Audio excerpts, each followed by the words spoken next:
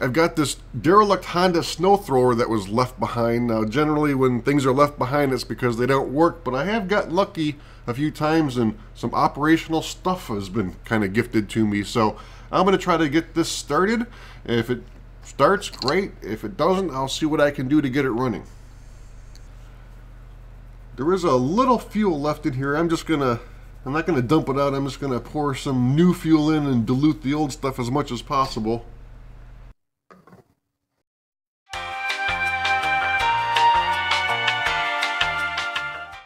Fuel is on, choke is on, ignition is on.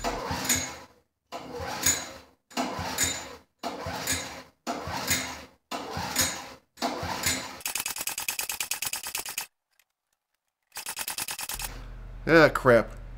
Now I know why it was abandoned, though. First step, see if we've got spark. There's a spark plug under this cover if I can get it off. There it is.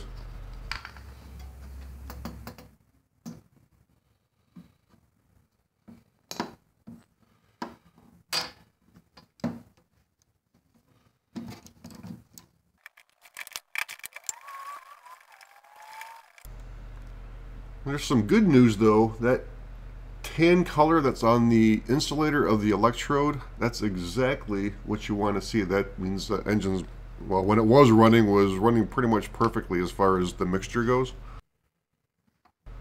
Just grounding this to the case and pulling the starter to see if we got spark. And we do. It probably doesn't show up on the camera, but there's definitely spark there. I put a little bit of fuel directly into the cylinder before putting the spark plug back in. I'll go ahead and pull that and see if we can get it to at least fire that way. And sometimes that's all it needs, just kind of like a little jump start, and after that then it runs and starts fine.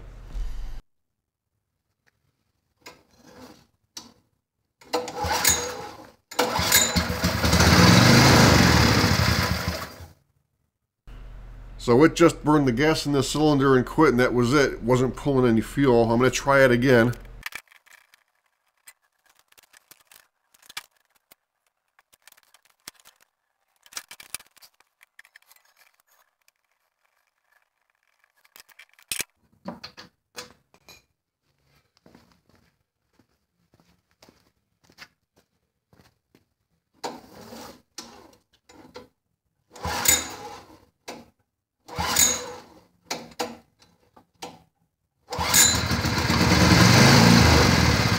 Yeah, no dice. It's not pulling any fuel, just burning what's in the cylinder, and that's it.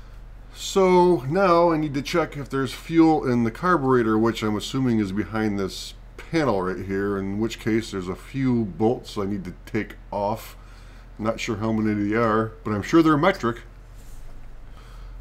Yeah, as it turns out, in order to get the, I'm going to call it the dashboard, that black panel where all the choke and the fuel control and the kill switch is, I need to take off this top panel as well because it's overlapping it. Of course, you have to disassemble half the thing just to get to one part, right?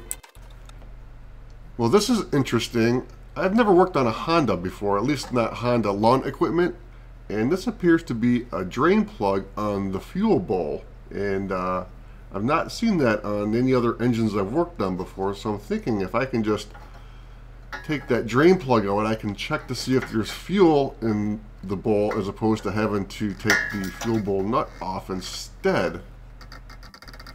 And well, think again. I can't get a good angle with the screwdriver. You can't tell from the camera angle, but the frame isn't allowing me to get real good engagement, and it's also really tight, so I don't think that's going to come out as is. And also, I can't get to the bolt that holds the fuel bowl on there on the bottom. There's not enough room in there, so I guess I'm going to have to pull this forward a little bit so I can get to that drain plug a little easier.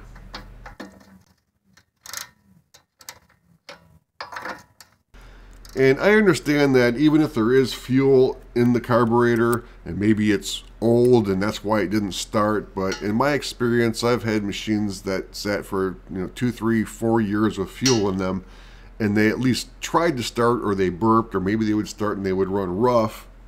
Plus, as many times as I pulled that starter with the choke on, it would have flooded, I would have smelled something, and I didn't, so that's why I'm thinking this is a a fuel delivery problem, not an old fuel problem. And it turns out there is fuel in the fuel bowl. So time to take off the carburetor and take a closer look. Fortunately, this machine has a fuel shutoff valve. Like if you work on a lawnmower, you pull the carb, you got to clamp off the fuel line so that the fuel tank doesn't drain while you don't have anything connected to it. But here, I can just shut the fuel off, which is nice.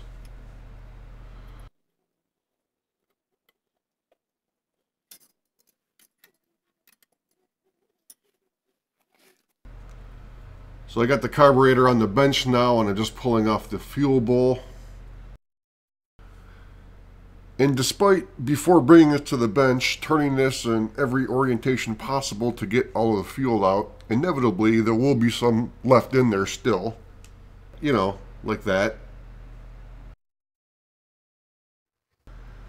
It turned out this wasn't in the camera frame, but I was blowing into the fuel line and pushing up on the float valve just to be sure that the needle was seating fully and that it was stopping fuel flow, and it seemed to be working correctly. Well, this is different. Again, this is the first time I've worked on a Honda small engine, but the metering jet is up inside the carburetor. Everything else I've ever worked on, I think they were probably all Walbro carbs, has the metering jet as part of the bolt that holds the fuel bowl on. And that jet is slotted so it can be removed with a flathead screwdriver. It was a little tight, but I did finally get it to break loose. It took a little finagling to get this thing out though, but when I finally did, and I held it up to the light, and I could not see any light coming through whatsoever. The orifice in these jets is quite small, so it doesn't take much to clog it up. Any little piece of debris that gets into the fuel tank can do that. Or corrosion in the carb too that can break off, like zinc oxide or aluminum oxide, can clog that up too.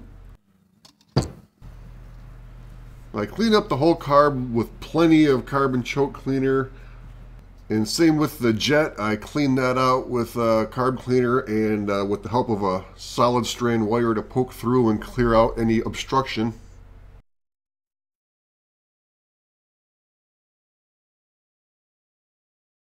There are plenty of PETAs when working on a small engine, and this is one of them.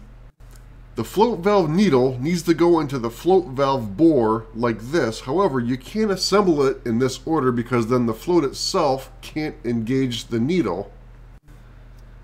You need to put the needle into the float first, and then while that's kind of dangling there, assemble it, being able to get the needle down into the bore without it falling out. This one wasn't too bad actually, and most float carbs aren't that difficult. It's the diaphragm pump type carbs that like you'd have on a chainsaw or a weed whipper. There's a rocker arm on that needle, and those are the ones that'll really get the curse words flying.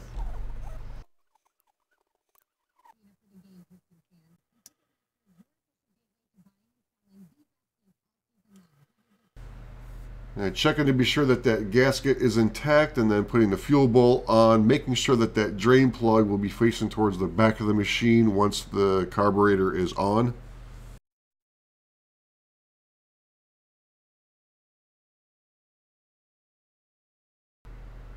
The carburetor is back in. Before I bolt that down, the air cleaner has to go on first, and that's the air cleaner there. It's basically just like a coarse mesh. And it'll stop boulders from getting in the engine, but that's about it.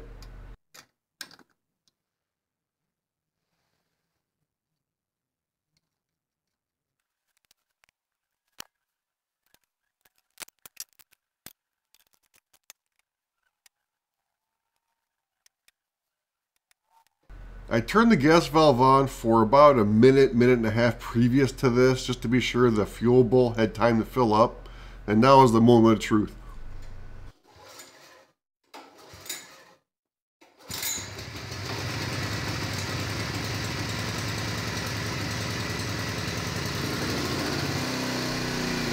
Nice.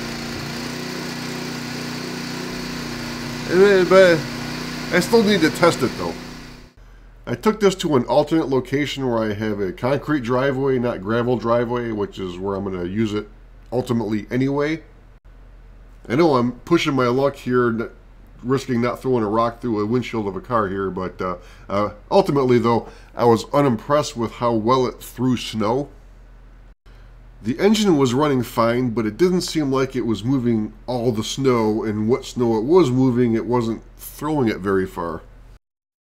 For the low discharge velocity issue, I thought possibly the auger was slipping. The auger is belt driven, and there's a pulley on the auger, a pulley on the motor, and it's loose enough to where it slips until you pull in this lever. That pushes an idler wheel up into the belt that essentially tightens it, and then it stops slipping. If the cable is out of adjustment, the idler wheel won't apply enough force to the belt and it'll still slip to a degree. In this case though, it was adjusted correctly, so that's not the problem. So I took a look at the auger assembly, the paddles specifically. Now these paddles are nylon reinforced rubber, so they're flexible, but they do wear down. The paddles on the side, these corkscrew shaped paddles, those are the ones that move the snow towards the inside, and then it's the middle paddles are the ones that actually throw the snow. So the snow gets pushed up into this volute, or you might call it the housing, and then up to the discharge, and then there it goes. As these paddles wear down, you end up with an increasingly larger gap between the housing, or the volute, and the paddle. And just like in a pump, as a pump wears down, you lose pressure and you lose velocity. And this is essentially a pump. It's a snow pump. And if those paddles are worn and we have too much gap, we're going to lose velocity.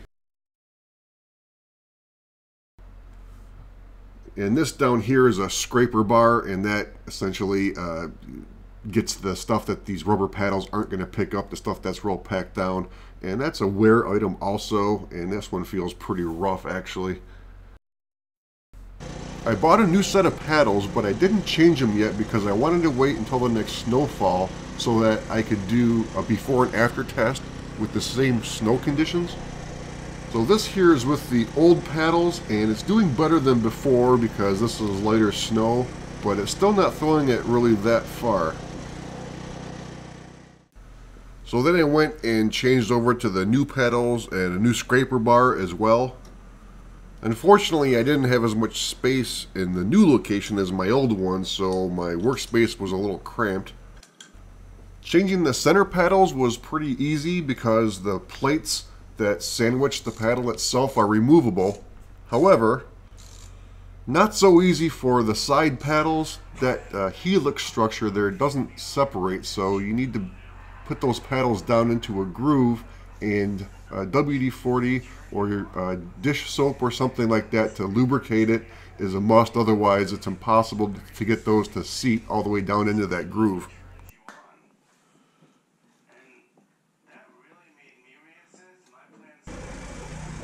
Here's the first pass with the new paddles installed, and the difference is amazing. Actually, it looks like it's throwing the snow probably twice as far as it was before.